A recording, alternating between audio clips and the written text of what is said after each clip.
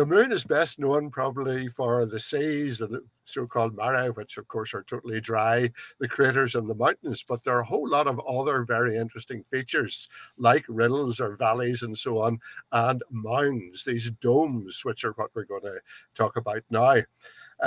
They're scattered all over the moon in various places. Some of them are quite big, up to about 80 kilometers diameter.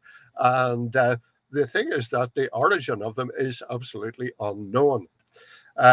So NASA want to study a particular set of domes near the Gruithuisen crater, which is on the Oceanus Procellarum. And actually, quite interestingly, it's not all that far away from Rumker, where the Chang'e 5 Russian spacecraft landed recently and brought back samples.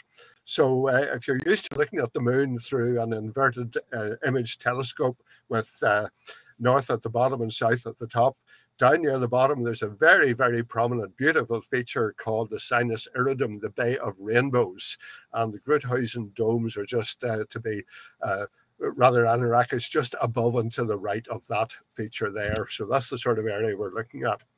Now, the interesting thing is that from spectroscopic study, we know that the domes are very rich in silica, so it's a bit like granite. And to form granite-like features on Earth, you need oceans of water, and you also need tectonic plates, tectonic subduction, which you don't have either of on the moon. Well, you certainly don't have tectonic plates as far as we know. And while there may have been some water in the past, we believe there was never anything anywhere near like the oceans that we have on Earth. So the question is, what formed these domes? How do they form? And what's the story behind them?